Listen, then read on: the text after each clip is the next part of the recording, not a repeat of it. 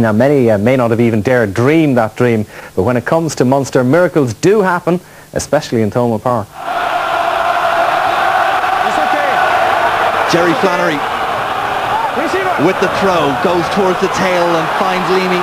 And Munster try to sort this maul out. Flannery is the recipient, Stringer is the navigator. O'Connell comes in to add his weight. They peel it around, trying to change the focus of their effort. It's working, they're driving towards the line. Munster inch ever closer. Sale not able for it. Munster have scored. Just listen to that crowd. What about that? Anthony Foley is the man that's been credited with it. Pats on the back from all his teammates.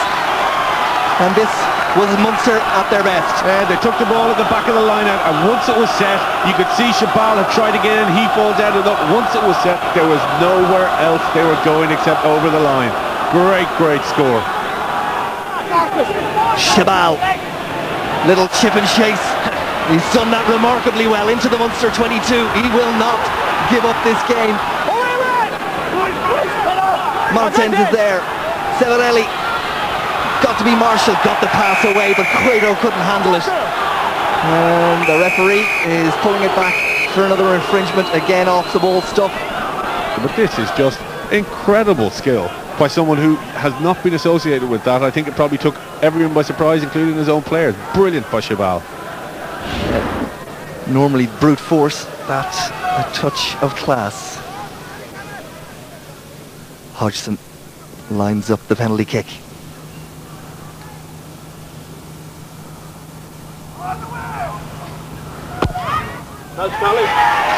He's got it, the flags go up. And Sale take back 3 that they gave away. Flannery with the throw, O'Connell the target, down to Stringer, perfect, O'Gara. Murphy looking to offload, Wallace, David Wallace. Got some forward momentum, Stringer picks out the pass, it's Halstead. He's really grown in confidence in the last 2 weeks. Munster continue to put their bodies on the line. Sale continue to try and make the tackles around the fringes. Stringer can see it, O'Gara has, back inside, it's John Kelly. Again, Sale make the tackle, referee playing advantage. Munster will try and take it. Stringer, O'Gara, Halstead, Murphy, Payne, Dowling! Referee has a word with the touch judge, and it looks like we're going to the television match official, but my first instinct is that's a try.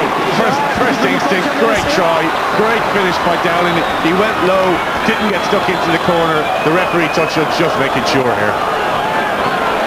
Oh, what about the control from Munster, phase after phase? Let's see.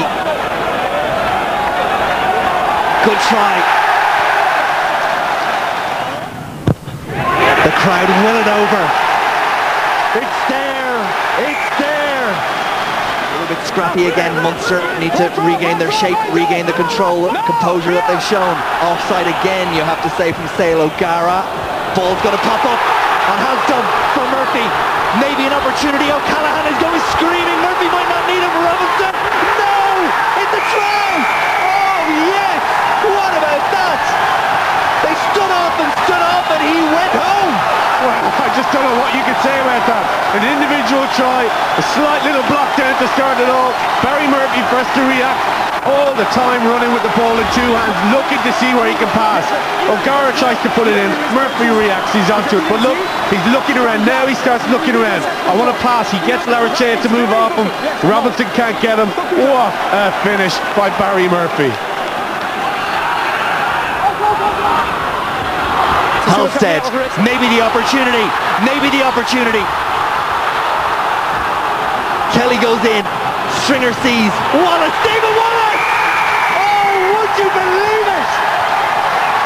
They just stood back and let him cross.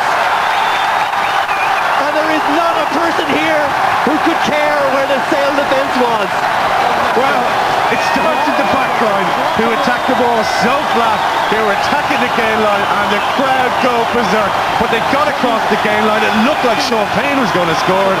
and Dave Wallace, open side, first man there, picks it up, and not a man inside. This is just amazing.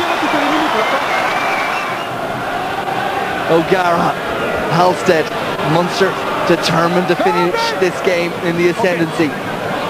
O'Gara, a little kick through. And it rolls into touch.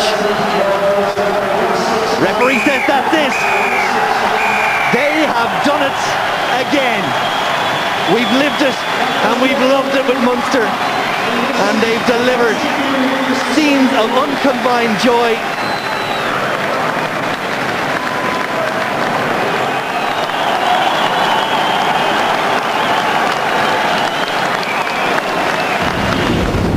This is a very big week for us, you know. Every time we lose a game, we get written off. We got written off and Sale away, and written off when we lost against Leinster a few weeks ago. But I don't know what it is. The mental strength in the squad is just incredible. The work ethic and I don't know. There's just a very good mental strength in our squad, and the boys came through today. A very good Sale team, and you know, we picked up a bonus point, so we couldn't be happier. But it's just something that Munster seem to have. It's a unique thing. I mean, there's great courage, just great passion. You can't really quite put your finger on it. What do you think it is about Munster? Oh, I think it's got to be a huge factor. It's got to be the crowd here. You know, it's just really something special playing in front of it. You know, you kind of forget sometimes how much it does for you, and it's only in a big game like this that the crowd really come out in force and support us, and you know, it gives you an extra 10% out there. It was important that we get off to a good start here. You know, Sale would probably have been wondering what Thomond Park was all about, and I think in the first half we really went at it hammered and tongs, and you know, it was a ferocious battle out there, and you know, that's what it's all about. You know, big sides coming here, you know, and we turn them over, and it just gives a great feeling to the whole province. Well, there's confirmation. Munster top the table and secure that home quarter-final spot. Sale in second must travel to Biarritz. Well, Brendan, David Wallace made reference to it there in the interview, the Thomond Park factor. Philip St Andre said afterwards it was like facing 20 men. It really was an amazing atmosphere, wasn't it? There's a moment calm beforehand when the team had done their final huddle out on the pitch, and they start walking in towards the tunnel to go in onto the stand into the dressing room, and the noise just builds and builds and builds, and by the time they get to the touchline, it's just deafening, and it's impossible not to be moved by that. It really is incredibly powerful. And we always get a laugh out of our English colleagues when they're over, be it with Gloucester a couple of years ago or with Sale now, and they just sit there shaking their heads saying it's happening again. You know.